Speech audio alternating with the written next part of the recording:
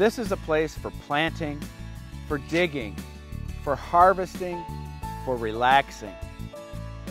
It's a place to get your hands dirty, but most of all, it's about having fun. And that's what you'll always have when you're in the garden with Doug Oster. You want a green thumb too, don't you? All right, fellow cheapskates and garden lovers, what about this thing?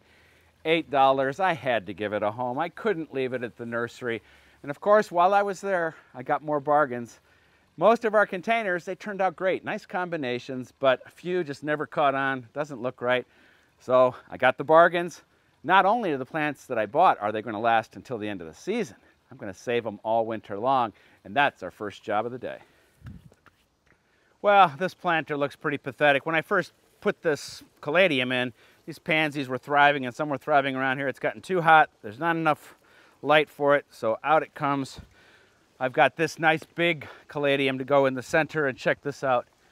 That sweet potato vine, that was a $4 plant. There's 3 plants in here. I originally was looking at sweet potato vines in little 4-inch pots for $1 a piece, but that's instant color. So is this. Both of these, the tubers and bulbs underneath, can be saved over the winter. We'll do that later in the season, but again, like I said, we're doubling our savings, so we're going to move this caladium somewhere else, put this one in, and this is our spiller in the front. In a couple months, this is what I'm going to be saving, and we'll do that when we get cold again. Oh man, felt good to get this thing for $5. And it's going to be in the garden for many years to come. Oh, look at who came to visit us. Nothing better than seeing a little toad in the garden. We're going to let you go, and when you get bigger, you're going to eat lots of slugs, aren't you? 3 plants in one. I love it. Oh, is that going to look good?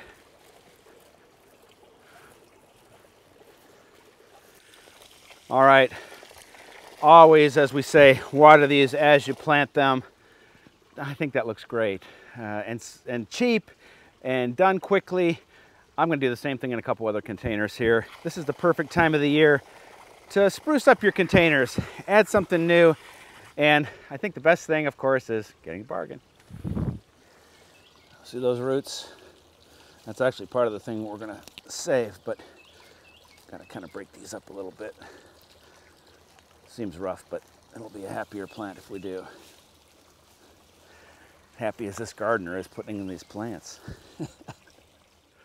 I even have this ivy, which will be a perennial, and that's what I'm trying to do with some of these containers. Put some perennials in here so I don't have to keep replanting, and it's almost impossible to kill ivy unless there's a polar vortex. All right, next up, vegetable garden. I got a great find. Also, believe it or not, for a bargain. Well, these plants certainly have seen better days, but I know I can bring them back. I couldn't believe that I found these in the nursery. This is a very special kale called cosmic kale, and it was just introduced this year. I saw it at a trade show in Baltimore over the winter, and it's propagated what we call vegetatively, not from seed. And so that means in our climate, it could be a perennial, year after year getting this kale. It never goes to seed. And so what I'm going to do is I'm going to put it in this cold frame, and at the end of the season, we can close this up. It's going to keep them warm, going to keep them happy, and hopefully come all the way through for one season and maybe many after that. And I think since we've got some good compost in here, these plants are going to come right back. That's actually a 2-for-1 there. More bargains, and these things were $1 a piece. And let me tell you, that's cheap.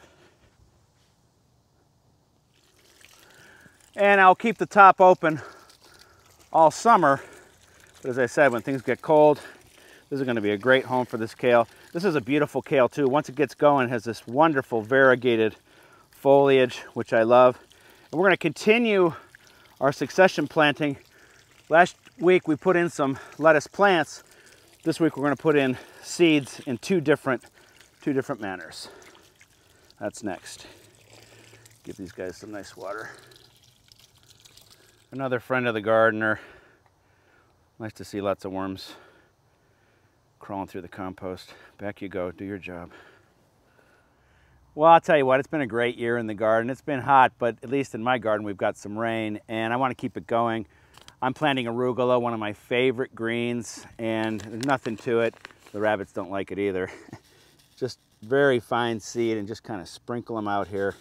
We've got a nice layer of compost already added, and I can't wait till this stuff sprouts, and we'll be eating arugula in just a couple weeks.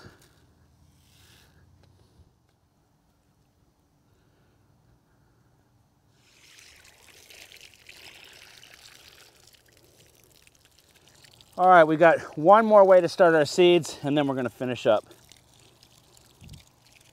This is the perfect time of year to start that second crop of beets, and I could do it out in the garden, but what happens is I never get out there to thin them. When I plant them in a flat like this, I keep a closer eye on them. I can thin them in here, and it's pretty simple. I've just got a good standard planting mix in here, putting one seed in each of these little spots. We're going to cover it with plastic, put it in the shade. When they sprout, we'll transplant them out in the garden when they get big enough to do so. And then we'll have lots of wonderful golden beets all the way into the fall, and maybe even longer.